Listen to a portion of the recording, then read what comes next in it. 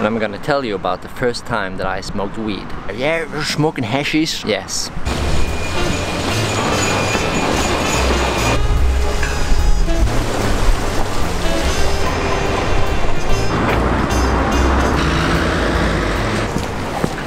This is the local museum that we have here in Haugesund, and I'm gonna tell you about the first time that I smoked weed. Yes, this little innocent guy smoked weed. Let me tell you the story. This is the place we always used to skate when we were kids. They have these curbs and stairs, basically good flat ground to skate. We were hanging out there also in the weekends, because when I was 13 I started drinking. We started going to town, and as you can guess we couldn't get in the clubs because we're fucking kids.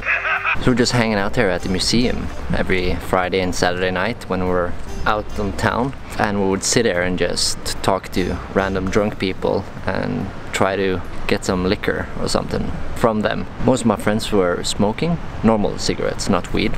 They also did smoke weed. And then these two Danish people came walking about at the place. I didn't understand anything that they were saying, but apparently they were trying to hide something, so they had this little brown cigarette, this fat cigarette, well, a blunt basically. And then they were sitting there, yeah, we're smoking hashish, yeah, marijuana, hashish. That's my best way of saying something in Danish. Yeah, hashish, yeah, camelot. These guys were super wasted, and we sat a couple of meters from them. They were sitting in the corner of the museum, and they sat there like smoking it. We only heard about weed in skate videos, and especially in the Larry Clark movie Kids, which is one of my all-time favorites. If you haven't seen it, check it out. The Danish guy, yeah, hashish, they threw away this blunt on the ground and left. Yeah, camelot. And we just waited till they passed the corner, and we just jumped right on it. I was the first one because I was always the eager one, the curious George. So I took it up and I held it, and I told the guys like, shit, is this the first time we're gonna smoke weed? It was exciting and innocent. We didn't know about the consequences back then. I'm not saying that everybody who smokes weed turns into a drug addict, but apparently in Haugesund that's what happens to most people. Nothing personal against the people who smoke and blah blah blah and manage to live a normal life, all that shit. My main opinion is I don't like anything of it, so basic. Yeah, I hate drugs, weed, everything. So, I'm holding this weed. I'm not sure now, thinking back to it, if it was actually weed, but to us that was the first time meeting of an actual blunt of weed. So I hold this gray cigar that's been man-made. It's not something they bought in the store. You can see they've cracked it open and put some shit in it. So I'm just about to inhale, like, dudes, I'm gonna cross this off my bucket list of shit I'm gonna do in my life. So I take the weed, the blunt, and I was just about to inhale it, and I do like this,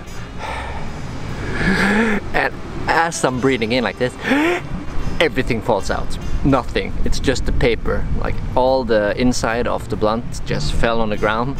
There was nothing in it. So basically I just breathed it in air like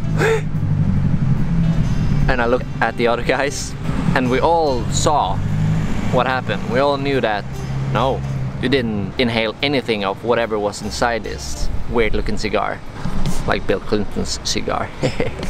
And we just looked at each other, but we all agreed, yeah, we've tried weed now. Now I don't have to do it ever again, because I just had to do it once in my life, just to say when I talk to people, yeah, I smoked weed, yeah, I tried weed, I've tried everything, my friends. I'm extreme, I'm a rebel. So I'm very happy that my first encounter with weed, if it was weed at all, was with these two drunk Danish people, yeah, camelot, that dropped it right behind here on the ground. So there you go, people, my first weed experience. And for those who have no idea who I am, inform you that I quit drinking when I was 15. So I drank from when I was 13 to I was 15, never touched anything since, straight edge. You can see the video why I don't drink in this link right here. Let me know if you want to hear other stories of my life in Haugesund, tour stories, travel stories, whatever. Write in the comments below, what would you like to hear from my life? What would you like to hear? Let me know. Thanks for watching the vlog. Yeah, camelot. Remember to subscribe and share. And now I'm going back to the office, and I see you next week, next Tuesday. And for your Norwegian viewers, I will see you on Thursday. Have a lovely day, people. Bye! Mentzoni t-shirts. Get your merch. Get your merch. Vlog!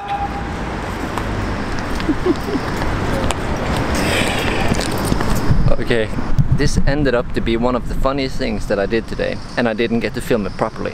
I was standing against that wall to film the intro, but a bunch of people walked by and just stared at me as I'm standing there like a fool trying to hide at the wall.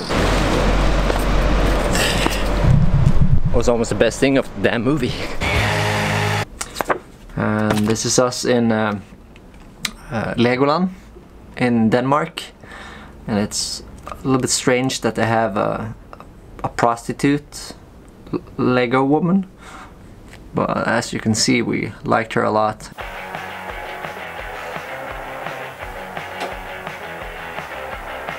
I just spat on my own shoe. Yeah, on these.